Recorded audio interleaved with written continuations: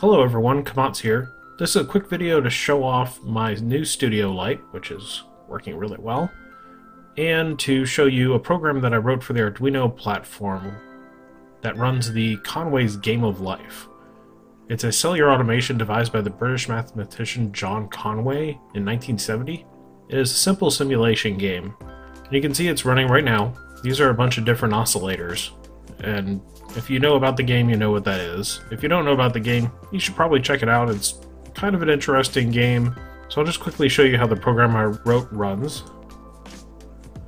If you push the button here, and this is obviously Adafruit's TFT shield, you can see here that there's a couple different menu options. Let's just do the first one here.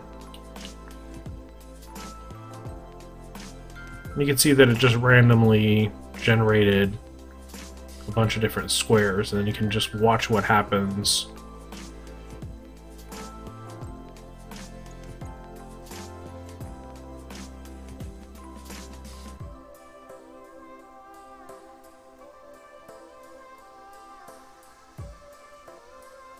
Okay, so back in the menu again, if we go to toggle speed, it'll actually slow it down. This is for use on Arduino boards that are faster than this one. This is an Arduino Uno. It only has a 16 megahertz processor.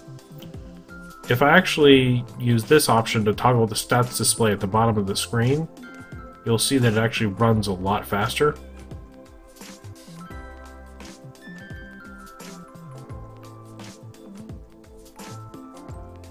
Kind of see what I mean there. And then I have this option here that enables color, and this just randomly colorizes the different squares to red, green, or blue. You can see here.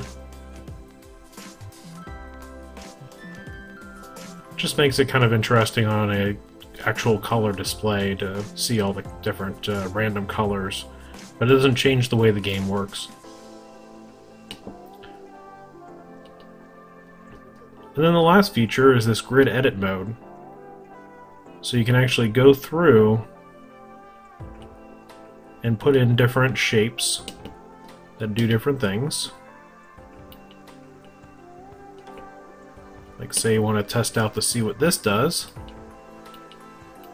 And maybe put a square next to that.